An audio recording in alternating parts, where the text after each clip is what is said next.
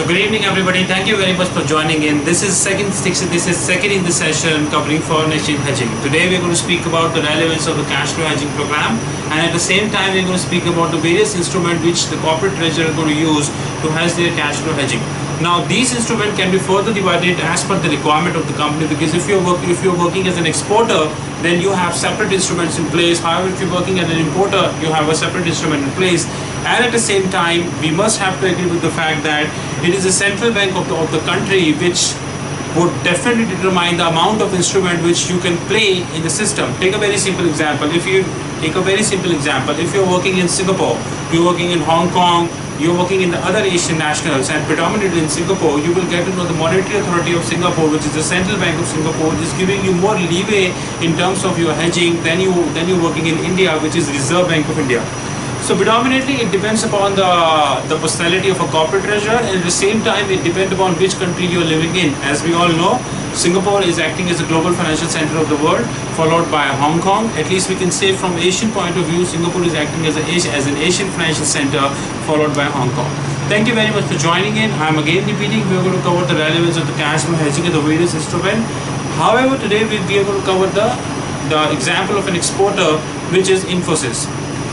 About myself, I am Rahul Magan, working as a corporate treasurer in EXL, taking care of the front and middle office, and at the same time I am also working as a treasury trainer for various firms across the world, predominantly in Asia, and also writing various books across the world. My first book, which is already published in New York, and second is about to publish in Australia at the end of the year 2014, and also a speaker with 26 global forums across the world.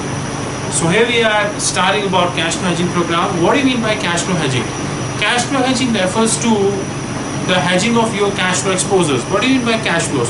Cash flows refers to the amount of money which enters into your system, amount of money which goes out of your system. Cash flow is an integral part for every company in the world. In fact, it is the blood for any company in the world.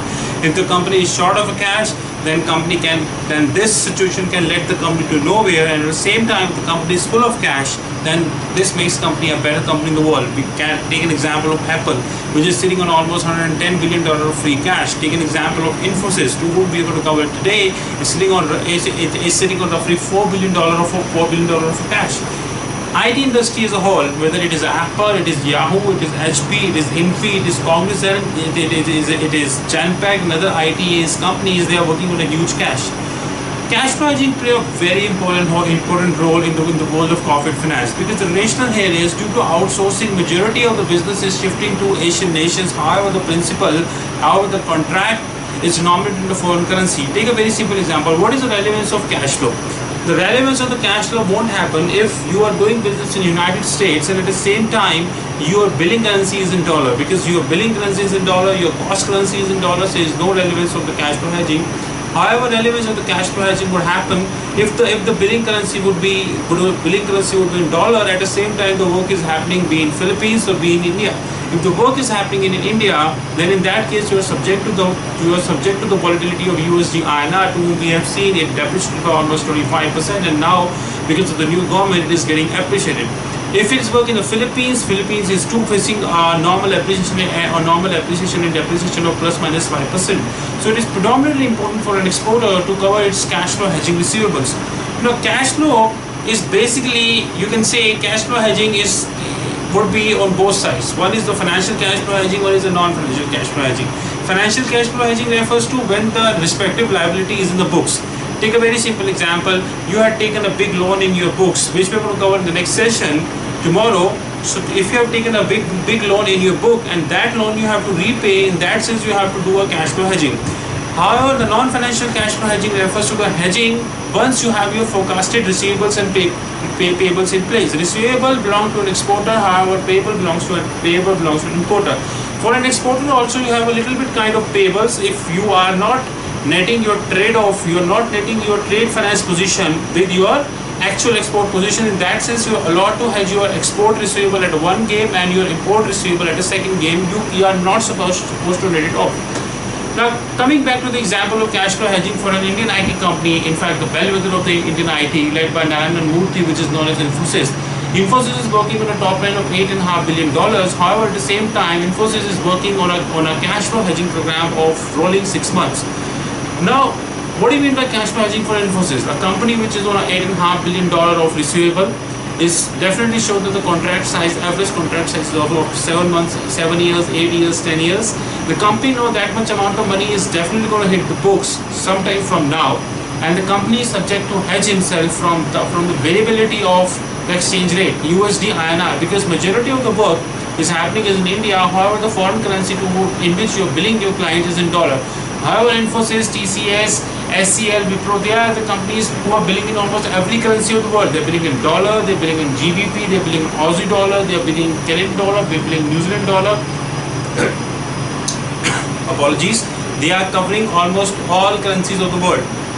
At the same time, majority of their billing is happening from America, which means in dollar. We all know that as per the reports, approximately 58% of the billing of USD, 58% of the billing of Indian IT companies is happening from America, followed by roughly 30% from Europe and roughly 10% from other part of the world, which is Asia, like Singapore, Hong Kong and others, Japan and others. Now, as an exporter, if I have to hedge my receivables, then I have a various system in place. Take an example, you're working in India, right? You're working as a corporate treasurer of Infosys, you are working in India. Now, you have a forward contract. Basically, India, you hedge your receivables from plain vanilla forward contract. Second, you have an option contract. Third, you have swaps. Now, I know it's really very difficult to assume that you can hedge your receivables swaps as well, but you can do. At the same time, the forward contract, the option contract, and the and the swap contract are further divided into two parts. Whether you are delivering anything or you are hedging as a non-deliverable contract. In the delivery, you give your dollar, you get your money. In the non-delivery, you hedge yourself in the offshore financial market, which is Singapore and Hong Kong. Now, what do you mean a forward contract? A forward contract is a contract in which you give your foreign currency and you get your INR. Now, it's an obligation, right? It's an obligation of the company.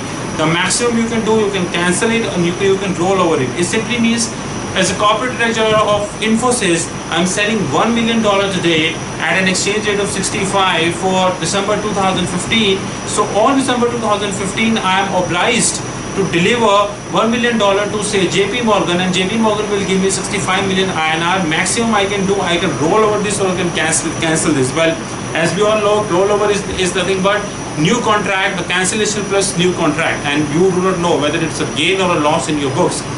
Options refers to where you do have a right but not an obligation to honor your contract. Now, option are further divided into two parts. We all know call option and put option.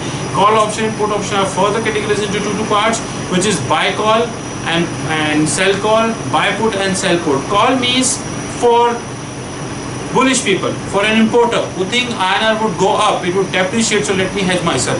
Put means an insurance contract, who is a bearish people who really don't want to hedge, who want to hedge himself on the lower side. And further, buy and put are further divided into three parts, which means out of the money, in the money and at the money, which means moneyness of the contract. Take a very simple example. If USD INR turning out to be 68 and you are doing a buy call of 60 or you are doing a buy call of 70 as an importer, it means it is out of the money. If USD INR turning out to be 68, you are doing buy put at 65, it means you are out of the money. If you are doing a buy call at 62, it means you are deep in the money. However, if you are doing it buy call at 60, buy put at 62, you are deep out of the money. So it is predominantly advisable to corporate treasurer, if they are doing a buy call, they do deep out of the money, which means if INR is trading at 68, you should do at 70, in fact 75, which is deep out of the money buy call.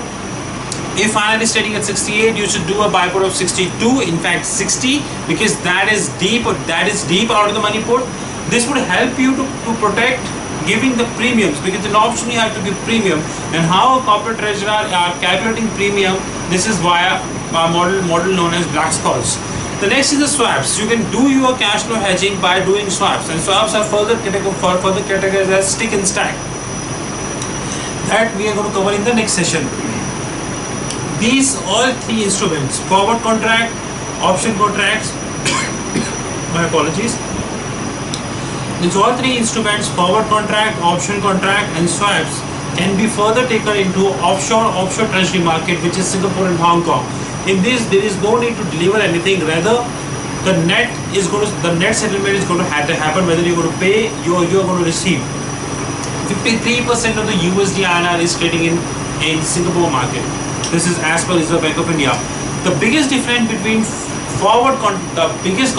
difference between deliverable forward contract and non-deliverable forward contract is that in deliverable forward contract you have to deliver something. In non-deliverable forward contract there is no need to deliver anything. Now take again simple example. If I am doing a $1 million of a forward contract at 65, and if Infosys is going to honor it, if I am not turned out to be 70 that day, then Infosys is going to lose. Is going to lose 5 rupees. However, in the case of the non-deliverable forward contract, Infosys would pay 5 rupees to a bank, however sell $1 million on spot in the market. So it's going to be offset. It's going to be offset. But that would happen only in the case of cash flow hedging program. In the case of the fair value hedging program, this may not be possible. So at the end, we would conclude that cash flow hedging will play a very significant role, and it is predominantly important for export treasurers to protect their cash flow hedging instruments. Cash flow hedging can be done via forward contract, option contract, and they can be done on swap. At the same time, they can be done in a deliverable market. They can be done in a non-deliverable market. Thank you very much for joining in. The next session, which we're going to have tomorrow, we are going to cover in detail how a corporate treasurer who's on the export side would hedge his position using option contract, and in this we're going to cover buy and put option in detail. Thanks for joining.